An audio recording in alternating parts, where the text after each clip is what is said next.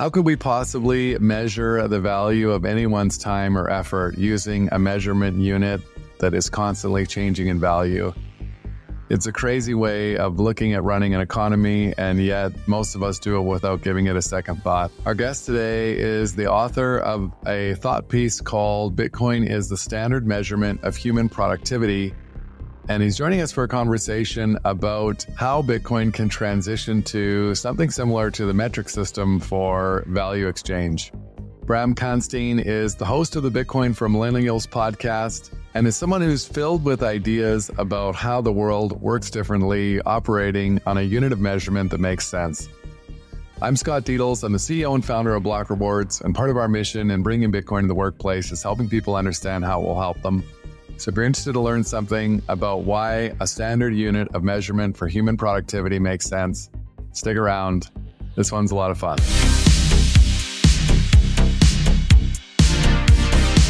All right, welcome to another episode of the Block Reward podcast. Our guest this week is Bram Kanstein from the Bitcoin for Millennials podcast. And welcome to the show, Bram. Yeah, man. Thanks so much for having me on. Fun to chat after talking on Twitter for a while. So happy to be here. Absolutely. So you've been on your own journey. I gave this presentation in Montreal about Bitcoin is synchronizing human consciousness. And it's funny, you came into my field of awareness originally because we started our podcast at about the same time. And we actually have a very synchronistic episode list of guests. And I don't know if you're aware of this or not, but we have had like maybe at least 10 times the same person on our respective shows within a week or two of each other. So something was going on. We were meant to have this conversation, and finally here we are. Love that. Yeah, it's not a coincidence,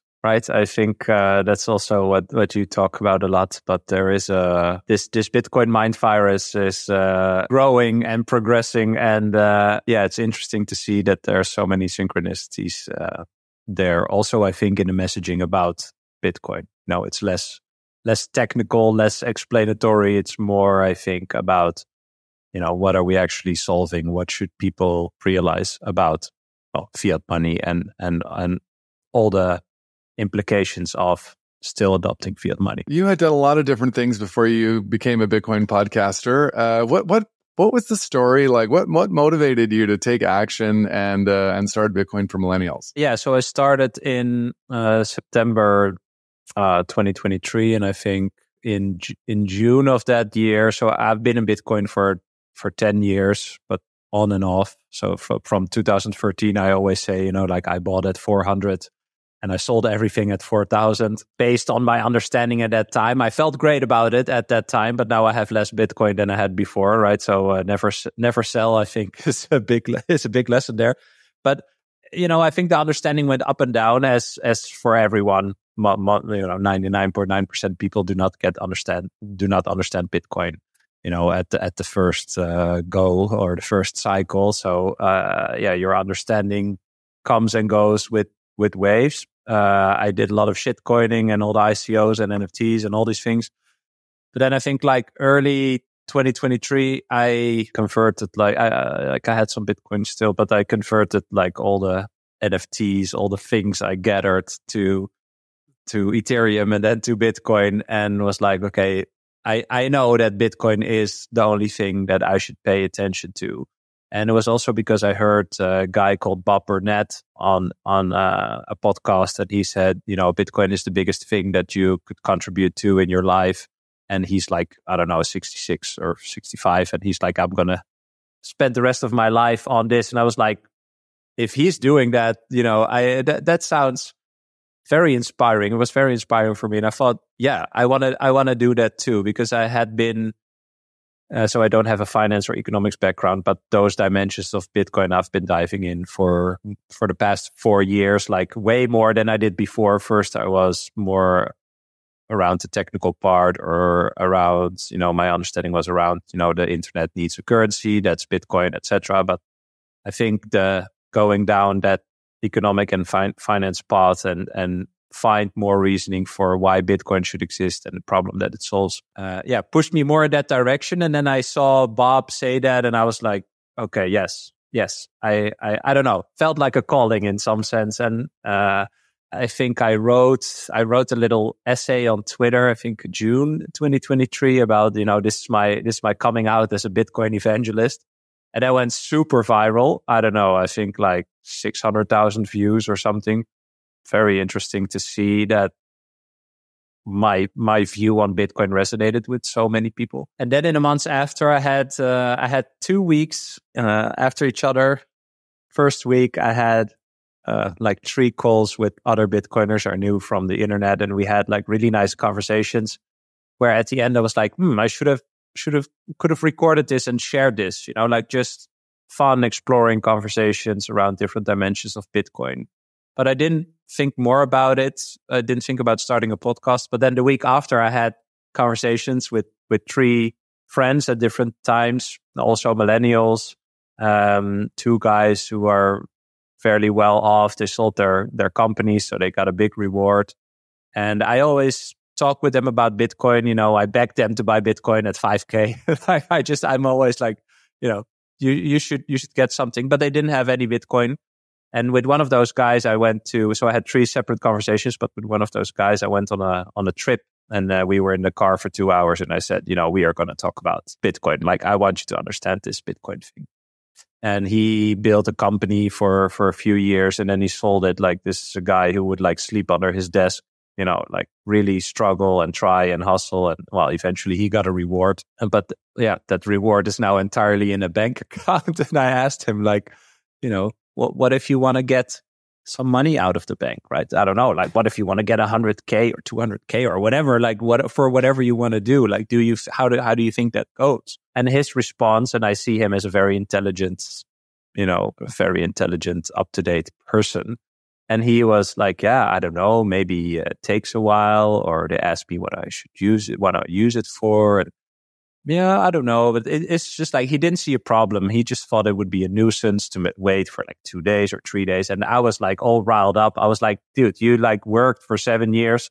You got a reward, multi-million euro reward. And now if you call to the bank and say like, hey, I want to get 200K, you're going to have some, 23-year-old at a desk job be like, oh, that's over the limit. I'm going to ask you some questions. Yeah, what are you going to use it for? This and that and blah, blah, blah. And I said, like you got this reward, and now there's someone you don't know and someone that doesn't know you who's between you and that reward. That's what you think you own. But you don't really own it, also because you put it in a bank. And then I started talking about that.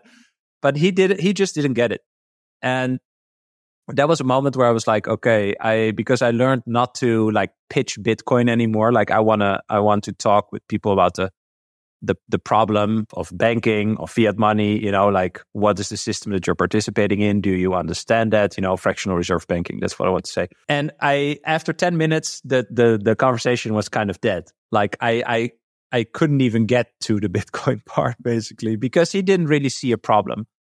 And that really got me thinking, combined with these conversations I had with other Bitcoiners, like, okay, if I want to contribute to this space, like, what could I do? And then I thought, okay, well, Bitcoin for millennials, like millennials are the biggest demographic. They're going to be they're going to inherit all the wealth from their parents, grandparents. They're going to move into power eventually.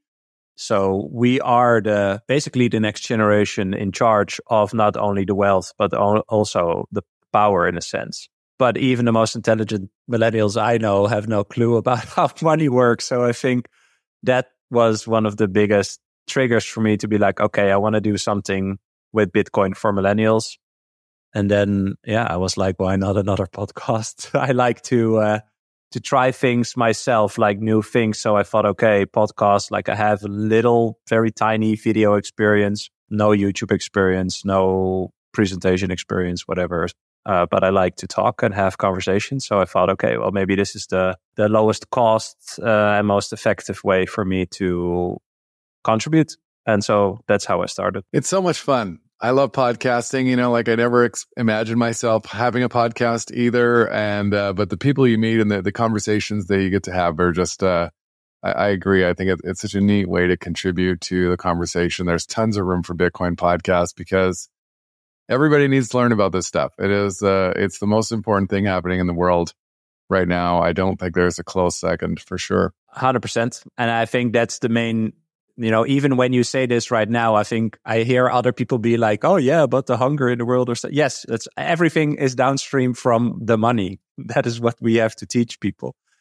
Broken money creates broken incentives, creates broken results. And therefore, I think for me, it's now so clear that this is such a big topic. This is the biggest topic that we have to discuss. I fully agree with you. And so, yes, why not another podcast? I think it makes sense. And I also see, the adoption of Bitcoin, it goes in waves, not only of understanding, but also in, demographics, types of people. And so every kind of like epoch, right? Like every 4 years, there's a new group of people that, do the work. They buy. Some people sell. Some people stick around. But eventually we see the amount of adopters and people holding Bitcoin grow. And I think with each wave, there's also a new wave of people talking about Bitcoin or educating or explaining. And so it's kind of also how I feel about my own podcast. Like I'm just part of another wave of people trying to inspire, hopefully, and help people to get started on their own journey into Bitcoin. Yeah. So you 10x'd your money, your fiat money. You bought it 400 and sold it 4,000. And what was it then? Like, what was the light bulb moment for you where you have the sense of regret? That's a very good question, because at that point I was like, okay, I feel great. Like that for me was. It was like in the period of my first job or just getting out of college. So no, it was a lot of money for me at that time. The eventual light bulb was, I to be honest, I cannot retrace like my full journey anymore. Like I consumed so many podcast articles, all these things. But I think there's two main insights, I think, that really did it for me. One was when I was 30, I was a bit back into Bitcoin. I had a mortgage. I worked at a bank. And then I had a colleague tell me, like, did you know the money in the bank is not yours? And I was like, what? What are you talking about? But then we had lunch. We talked for an hour. He explained fractional reserve banking to me, and I felt like an idiot. Like I am participating in a system that I truly do not understand, and I think I'm quite an investigative and curious person. I was even working at a bank, but I still had that feeling. And then I was like, okay, this is I feel stupid. And that's when I started to learn about that more. So, when you are paid with, what we call money and you put it in the bank, it's literally not yours anymore. You sign a contract where, basically you say, when I deposit the money in the bank, I'm actually lending it to the bank, and the bank can lend it out again and make money on that.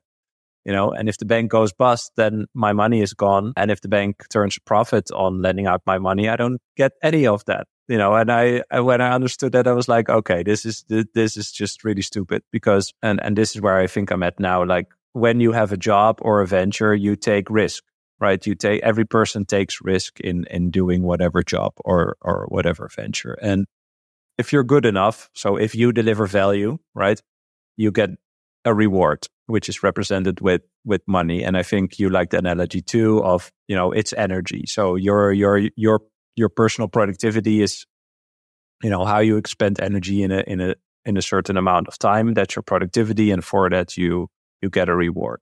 But it's risky to find the thing that gives you that reward and where you can add value. So once you get that reward and you put that reward in a bank, you unknowingly, because most people have no clue how banks work, you take more risk because the bank takes more risk with your money, but you authorize them to take that risk with that money, right? And so you kind of like take double risk in that sense. And on top of that, because, the banks, private banks are creating money from nothing, right? So if you deposit $100 or euros, they can lend it out like 10 times over. That's money that doesn't really exist.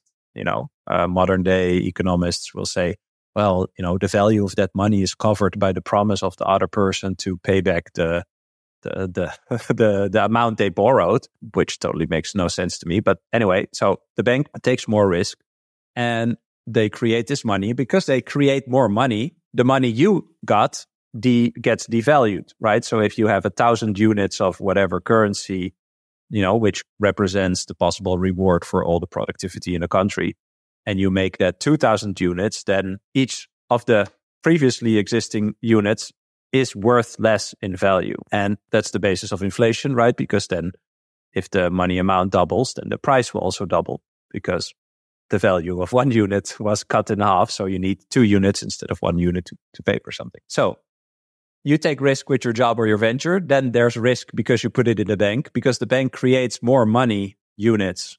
The money that you already put in or had, gets devalued, which then incentivizes you to take more risk, because you have to mitigate that devaluing of the rewards that you already gathered, right? And so the modern economists think money has to devalue with 2% a year. So you, as just a random citizen, you have to take risk to at least mitigate that 2%, and then you're kind of square again. It's funny because it takes me so long to explain this, but I think this is my point. It's like nobody understands this, and everyone is participating in this, right? And once you understand that this is a system that forces you to take more risk, that steals your time, not only because it's devaluing the reward that you already got for expending energy and time, it also devalues your time because you have to spend time to mitigate, what is supposed to be the 2% devaluation of that energy that you gathered. Like, I don't want to do that. I don't want to take more risk. I'm a risk averse person, and I'm very conscious about my time. And I think I'm lucky that I'm wired like that. But that, combined with the realization that I was participating in a system that I did not understand, I think triggered something in me to, dive into Bitcoin even more. And once I realized, okay, Bitcoin is basically a system, a protocol, a set of rules for a system of money that cannot be changed, then I just started to move all the economic energy that I gathered in the fiat money system A, to system B, system Bitcoin. And I think that's when I went all in, basically. Like that is, I think, my personal thesis there is like, okay, I know that if I take risk with a job or a venture and I get, this economic energy as a reward in return, I do not want to save it in this fiat money banking system. I want to save it in a system that I actually understand, that I can verify for myself, which is, totally the opposite of the current system. There are so many crazy, it's completely insane, the banking system, because not only do they create all this money out of thin air, but in doing that, they raise the level of, they're inflating the price of assets for which they are the ones responsible for lending the money for. So house prices can rise because they can lend out more money to people so that those people can borrow more money to pay higher prices for those things. So it's like it's like a self-perpetuating machine that they're in control of, which is like how we've all agreed to this is just the craziest aspect of how it all works. And the other part of it that really drives me nuts, and this is happening at different pace of depending on where you live in the world, but I think the anti-money laundering limits in Europe are dropping to 400 euros in cash. Like the amount of, they are like 3K or something. Yeah. And I think in Australia it starts at $1. Like you have a responsibility of reporting cash transactions, and it's just like, so you're penalized in so many different ways for being a willing participant in this system. And it's like, it's just because everyone does it because they maybe just don't necessarily think there's a safe alternative. 100%. I mean, when did you decide to adopt the Canadian dollar as your currency? You didn't. You never did that. There was no conscious decision where you were like, okay, this is the and I like this term. This is the political currency that I'm adopting to receive my rewards in. Right? You are forced to use that political currency because you live in that country. Well, okay, whatever that country wants to do, but you never opted into that, or you never were asked, like, is this the money you want to use, right? And I use this example a lot, like especially in Western countries, and that's also why I like the millennial approach. Is like, we grew up in the best time to ever grow up of any person who ever lived. Yeah, so physical safety, housing, water, food. You get coins. You got coins when you were a kid. You went to the store. You gave coins. You got a bread, and you're like, okay, well, this is apparently this is money. You never ever questioned, you were never invited to answer the question, what is money? And once you realize that money should be a naturally adopted phenomenon, right? What is the best way for us humans to exchange value? And I think, the cigarettes in jail, cigarettes are money in jail example is a really good example, right? Because cigarettes don't come out of thin air, right? A tobacco plant grew, and they did something, to manufacture this thing that has some sort of value, not only in the creation of it, but also in what it does when you consume it, whether you like smoking or not, doesn't really matter. Even people in prison can be rich in cigarettes while they are not smoking them, right? Because they know other people find them valuable. And so once you dive into the what is money question, and you end up, with the glass beads or I don't know about the specific name of the stones, on the island, like it's just a record system. It's a record system for how much do you owe me. And at the point of value exchange, I do something for you, or I propose something to you, my value proposition to you. And I say, well, this is what I will do for you. This is the value that I propose to deliver to you, and I want 1,000 units of whatever is the money.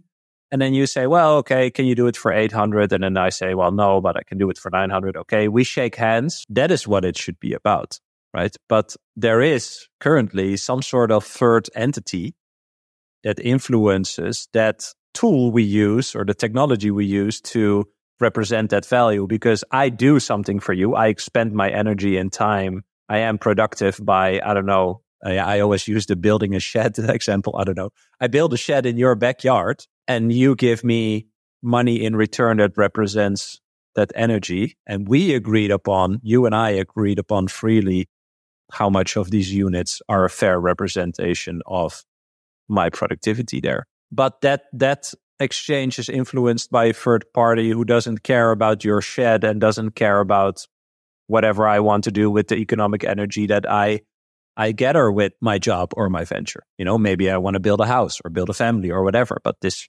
third entity that influences the value of what we use for that reward doesn't care about our individual lives as much as we care about our own individual lives. And I think once I also realized that, I was like, okay, I'm trading my finite time and energy for something that can be created infinitely. That's also not a very smart decision to make. Yeah, as a result of the money becoming worth less, we're all forced to do whatever we can, find a mattress to store it under, whatever we can do to keep it safe.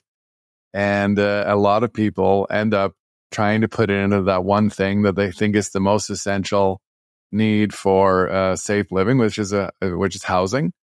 And again, this cycle of the banks, it's to their advantage to grow their loan book and grow the profits on the interest of the amount that's loaned. And so we end up in this cycle where the price of a roof over your head is, we're all sort of like actually actively racing to push that number higher and higher, which is just such a counterintuitive decision for everyone. And yet we all do it. Yeah. Crazy. But it's because we think we should or something, right? Like it's just, I used to think that I was, we do it because we think it works like that, right? But it's all based on what other people tell you.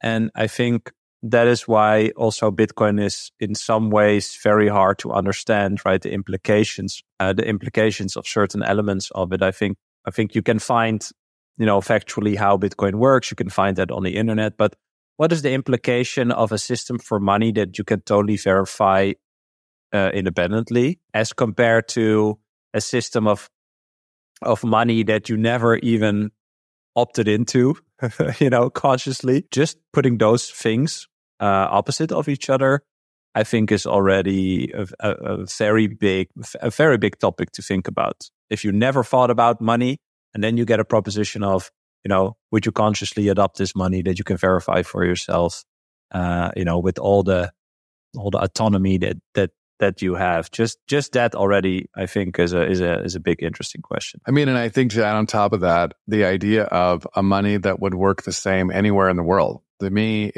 one of the craziest things in this day and age is that we would have all these different forms of currency that behave differently, and your money, like you can't spend euros in Canada, so it's local currencies are also a mechanism to trap money inside a certain physical region.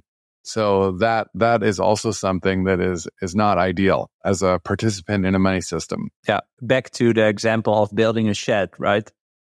Let's say you have someone in Canada, someone in Congo, and someone in Taiwan doing the exact same work, same expenditure of same materials sourced from the same place, expending of same amount of calories, energy in the same amount of time, right? They will all get rewarded with a reward that's differently valued. So they might agree upon the amount of units, right, of the local currency. But it's pretty crazy that probably the guy in Canada can buy like 10 sheds in Congo from his reward, right? And I think that is eventually also a big point. Whereas, if you say like this was the exact same work, the exact same productivity, the exact same materials, but due to their geographical location, that human productivity gets rewarded at a different level of value, which I think is the illustration of what you also just said, right? And that is eventually also why countries would love to keep their own currency, because that's how they are competitive. I mean, this is why, the US got so far that it had other countries adopt their currency. So they influenced the value of the productivity in the country in Liberia. Right? How insane is that? This is a great segue into, you've been working away on a piece called Bitcoin is the Standard Measurement of Human Productivity. Maybe just summarize the thesis of that piece. So I think the basis of that is what I already shared, right? If I have a value proposition, I'm on one side of the value exchange, right? I have my proposition and you are the receiver of that value, and you reward me, right? With the reward that we shake an amount of currency units that we shake hands upon.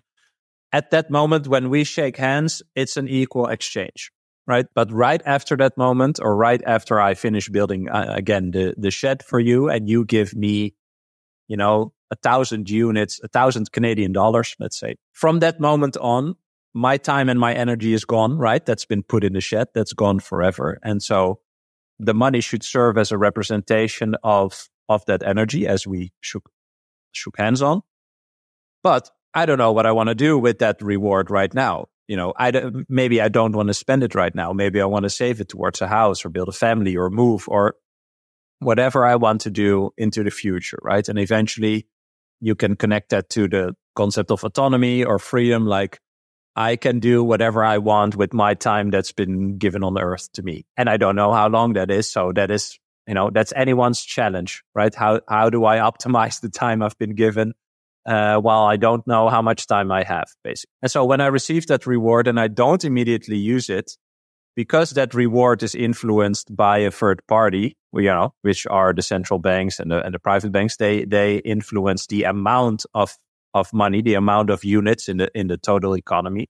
So if they create more units, the units that I already have are being devalued. So the value that it represents today is higher than what it represents in 1 year or 5 years or 10 years or however long I want to save it into, time and space. And so this exchange of expending my finite time and energy and getting rewarded in something that can infinitely be created is basically the dumbest trade that, anyone could ever do. I think that's the first thing we need to understand, that just as a concept, it doesn't matter which currency or whatever, just finite energy versus infinite energy, or energy created from nothing, which cannot even be deemed as energy, right? But rewarded with something that should represent as a constant over time, but it's not. So it's infinitely created, and therefore what I receive is devalued over time. So in order to reward human productivity in a proper way, it should be this finite one side of the value exchange is finite, right? My time and energy, which is my productivity. It should be rewarded in something that's finite as well, but something that is as finite as time, basically. And there's only one thing that can fulfill that function, and that is Bitcoin, because Bitcoin is verifiably scarce. It's finite scarcity as well, and so it's the only thing that's provably finite in the whole entire world that could serve as a value measurement or as a reward for the human productivity, which is also finite. Yeah, I think that's the working intro now. So then, if we're thinking about is this sort of like expansion of that into a system, a standardization of measurement for economic activity, what does that look like? Like, how would you explain? If we understand the concept is basically, finite time and energy traded for a finite money, we're going to scrap this system where we're trying to constantly measure something with a moving yardstick. What happens next? So I think the moving yardstick that's the first thing to start with, right? So we can agree upon 1,000 Canadian units for a certain value proposition at a certain moment, right? But those 1,000 units, they live inside an amount of units that I don't know how it is in Canada, right? But if we look at the dollars, it's unknown how many dollars there are, right? And like 40% of the dollars were created, 40% of the dollars in existence were created in the last 4 years. So if I operate in that system where the yardstick, right, what is the value of 1 unit? What is the value of $1, right? And price and value is a different thing. The $1, what is the energy that's packaged in this $1? Basically, that's how I think we should think about it, right? Like, you have the dollar slice pizza, for example. The either the slice or the price will change, right? So at one point, the $1 slice is maybe 200 calories, right? And in 2 years, it could be 100 calories because they sliced the slice, in half, but they still call it a slice, right? And I think that's how I like to think about it, is in that kind of like visualization where, we are all connected with each other because we are trading value all the time, right? Everything you see, came from a certain value exchange. Literally everything you see, even like I look outside, there's a tree growing there. Like someone planted the tree there, or the tree, the seed was brought there by a bird or a bee or whatever. I'm getting off topic, but I mean more like everything you see around you, took energy to create or maintain, basically. So we are trading energy all the time with each other, right? Like we are exchanging time right now for no reward. Well, the reward is a bit more intangible than euros, right? But we are expending our finite time here because we think the reward of that will be bigger. That's why we decided to do this, right? So if you are exchanging energy in a system where the tool you use to represent the reward for that energy can just be created, then you cannot even visualize what that looks like, right? Like sometimes I say like, okay, it looks like a globe, but there's no like strong borders, the borders are a bit flaky or gassy or whatever. Like it's not a thoroughly defined system that you're operating in, however you want to visualize it. That's kind of my visualization. But with Bitcoin, I see that as a 3D cube that is just set in stone. That is what the Bitcoin protocol represents is a size of that money system, 21 million units, all divisible by 100 million subunits, right? So there's a big 3D cube that's made up of 21 million little cubes. And within that cube, we are exchanging energy with each other. And if our productivity grows because we become more productive or efficient or whatever, that 3D cube is not going to grow.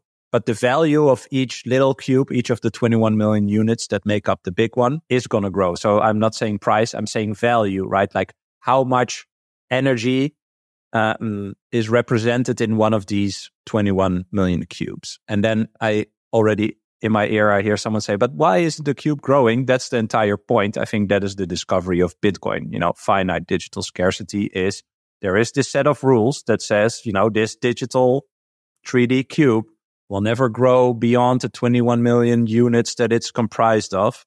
And all the incentives in this system aim towards that goal. So every 10 minutes, 20,000 nodes in the entire world are checking, are the rules still the rules? Yes, the rules are still the rules. That's the entire goal of the nodes. And then every 4 years with the halving event, that's how the new Bitcoins come into, or the new supply of Bitcoins come into the system. They're building up this cube. Every 4 years, basically what we celebrate is that the protocol, the set of rules, is still enforced. That's what we're doing. And I think that is also where the value, if people talk about intrinsic value of Bitcoin, etc., I think that is where the intrinsic value is.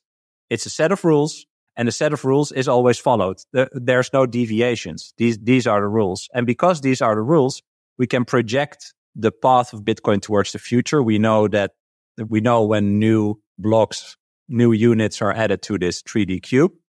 And therefore, we can start working towards putting the rewards for our time and energy into this block, which eventually leads to, all the other, second, third order effects like long-term time preference and all these things. I think that would be my explanation for that. Yeah, it's the ability to plan for the future with certainty as a result of the transparency of the real system. Absolutely. And it makes me, as you're talking about, to think about minimum wage and how the reverse concept is true in this system, our current monetary system, where we have no ability to plan for the future. And one of the ways that we actually see that is by the constant pressure to raise the minimum wage. And I would expect it's the same in Europe, right? So how are we possibly saying that, an entry-level sort of job at fast food or something, it's the same work. 8 years ago, it had to be, the minimum you could pay someone is this, but now it's this, and it's not a measurement of any additional energy or the value of that productivity. It's simply a measure of the measurement. Exactly. Yeah. I used the example of an apple. Like, do you think the energy that goes into growing an apple has increased over the last 10,000 years? The amount of sunlight it needs and water that the tree needs to grow the apples on the tree. The amount of energy needed to create one apple has not increased, but the price definitely increases. And also with the minimum wage, that's a weird spiral, right? Like, okay, so the minimum wage of fast food workers goes up. Of course, then the prices of fast food go up. Well, then the prices of the workers have to go up, or else they cannot buy food anymore. Like, it's just, and then people will get fired, right? I think that's also what we see, which is interesting. Like, it's a very social policy, right? You get more money, the minimum amount of money you get goes up, but that then incentivizes the companies to just think about robots, right? Like, I mean, there's McDonald's franchises already that are just fully robotic. And so I think policy like that is looking at the problem from a totally wrong angle, of course. Like, why do you need more units of a currency? Because each unit of the currency is worth less than a few years before. Like, it's not that difficult, I think. But just throwing more units against it, like that is not going to solve the problem. You have to fix the unit of measurement for the human productivity. It's an amazing cognitive dissonance too, because you have a lot of sort of like well-intended people. Just to pick on this minimum wage thing, it's like everyone, wants, I would say it's common to have people want to see everyone have a fair opportunity to have a decent life. And so what the simplest way to reverse engineer that is like, well, everyone needs to make more money. And it's amazing how few people can see this systemic issue with the notion of when we measure everything in a system where there is a never-ending supply of the system of that measurement, the unit of that measurement will go up forever of everything. And like that yeah. Yeah. So I don't think, I also think it's intended in a good way, but even the people creating these policies never ask themselves like, what is this money that we are talking about, right? Like, what is money? They assume wrongfully that it is the correct way to value human productivity because, well, they never thought about it in their lives, right? Just like we never did before.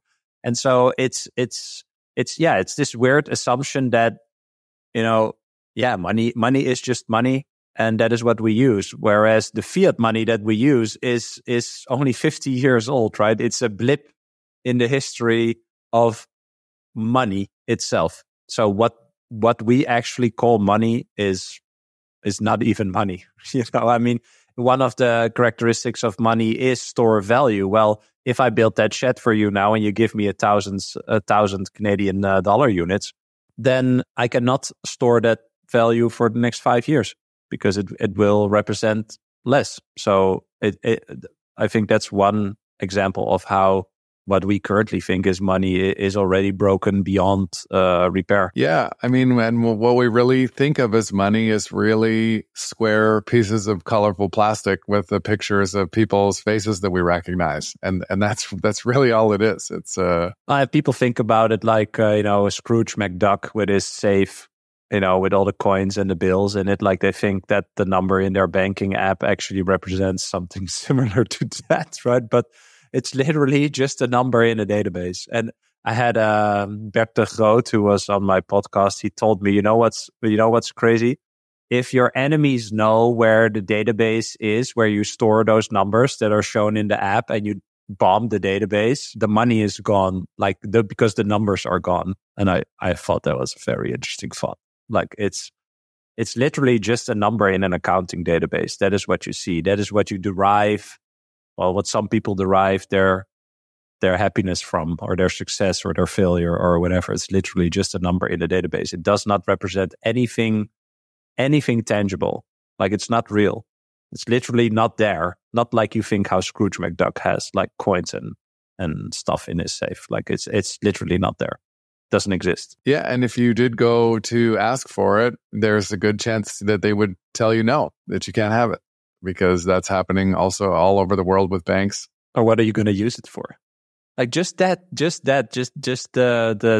thinking about that. I mean, I mentioned, my talk with my friend.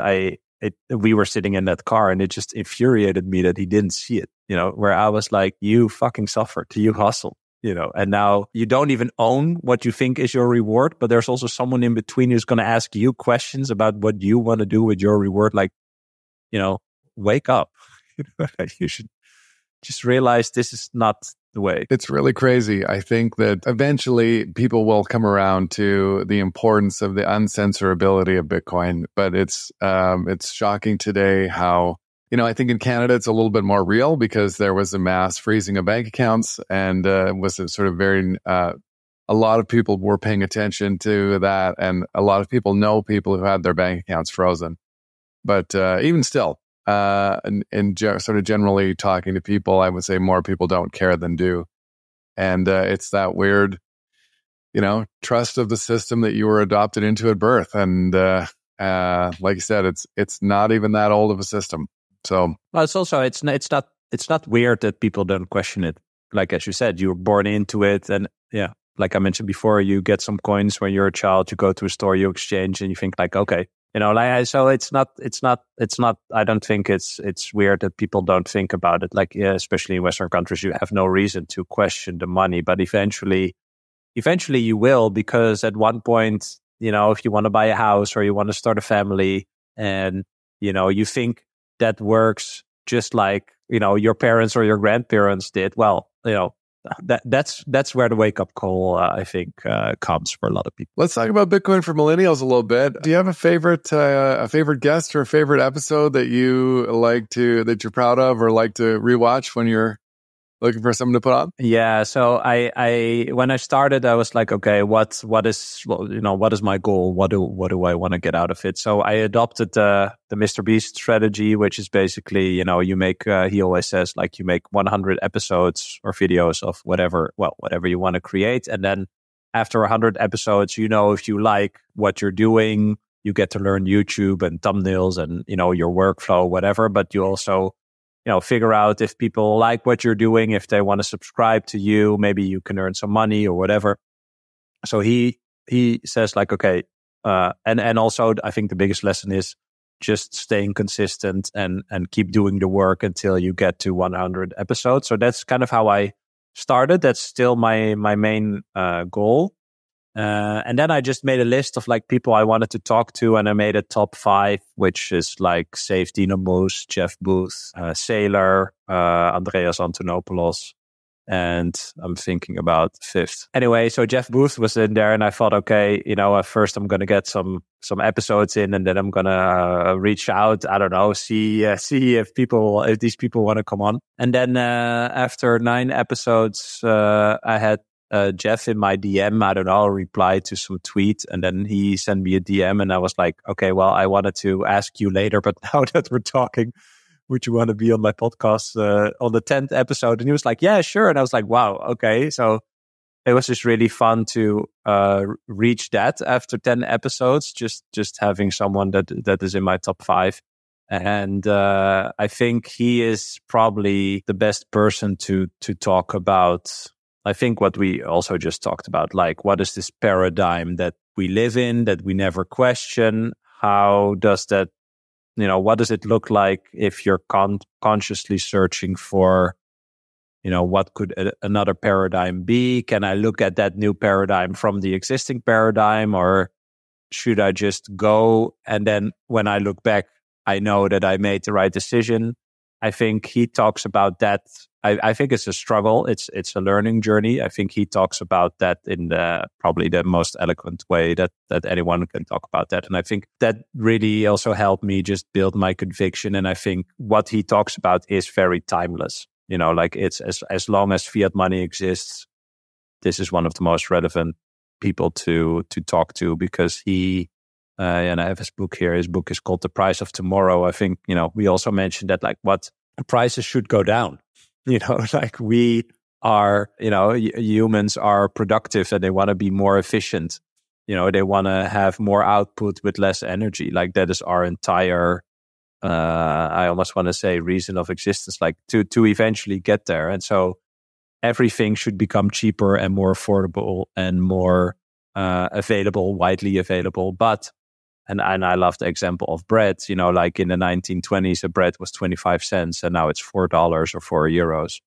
So do you think we've become more efficient at creating bread? And the answer is no. And I think that's a great illustration of where we are with the fiat money system, is that, 100 years apart, the bread is like 20 times more expensive, nutritionally probably worse. And that is the actual problem that we are talking about, because Jeff says the price of tomorrow should be zero. Eventually it's zero.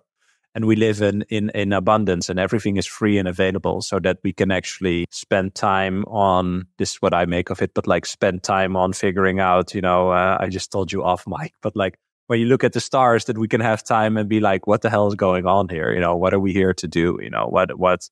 What is this body? What is my mind? Am I talking? Who's listening? Like stuff like that, like more that spiritual exploration versus really being stuck in the physical world. I think that is what fiat money does. And so, Jeff Booth is still one of my favorite people. And I've listened to that episode 3 times myself. I don't listen to a lot of episodes again, but I just love how he explains that. Jeff's a visionary, and Price of Tomorrow was actually the book that started my Bitcoin journey. I read it without really even realizing it was a Bitcoin book. Completely flipped me upside down, and he was on he's been on Block Reward as well, and it was a really cool moment for me having the opportunity to talk to him. And I've met him a few times since, and every person I can, I steer to Jeff and Jeff's work, as I just think that as many people as possible need to hear his message, because he has just such an amazing way of articulating it, and he's in just such a calm disposition that it's almost impossible to dismiss. Right on. Bram, so for people who want to find you online or find more of your work, what's the best way? We'll include all the links, but anywhere that you want to route people specifically? Well, you can find Bitcoin for Millennials on YouTube and any podcast platform. So that's just search for Bitcoin for Millennials. It's like an orange avatar. And if you want to follow me on Twitter, X, it's BRAMK. That's my account. Cool. This has been Ryan, man. Thanks so much for coming on the show. Thank you. Appreciate your time. And if you're listening and you made it all the way to the end of the show, I want to thank you as well for tuning in. I appreciate your attention and hope to see you again next week. Thanks for listening to this episode of The Block Reward. We're trying to do something different here, creating accessible conversations meant for people who aren't obsessed with Bitcoin. If you found this episode informative and engaging, hit that subscribe button to make sure you stay updated with future episodes. Your feedback matters. We'd greatly appreciate it if you could take a moment to share your reviews and help us with our goal of creating Bitcoin content that is simple and easy to understand. Bitcoin has an important role to play in the future of finance. It will change the way we save, spend, and invest. Discover why Bitcoin offers a game-changing opportunity for forward-thinking employers by visiting blockrewards.ca. Block Rewards' mission is helping Canadian employers implement strategies for integrating Bitcoin into compensation and benefits, supercharge your recruitment and retention strategies, and help your team members plan for the rising cost of living by rewarding their work with the hardest money ever invented. Special thanks to our top sponsor, Paramount Employee Benefits Consulting, Canada's only Bitcoin forward benefits and pension advisory. For more information, find them at paramountbenefits.ca. Big shout out to Podigy, our production team that makes all this possible, and BMX Escape for producing our music. Bitcoin is an expansive and dense topic many people walk away from early. To Bitcoin enthusiasts looking for that podcast they can share with friends, family, and colleagues, one they'll actually listen to, we hope that is us. The content of these conversations is meant to be provided for information purposes only. Nothing here is investment advice. Bitcoin is a big topic. Be sure to do your own research before making any personal financial decisions. Thanks for listening.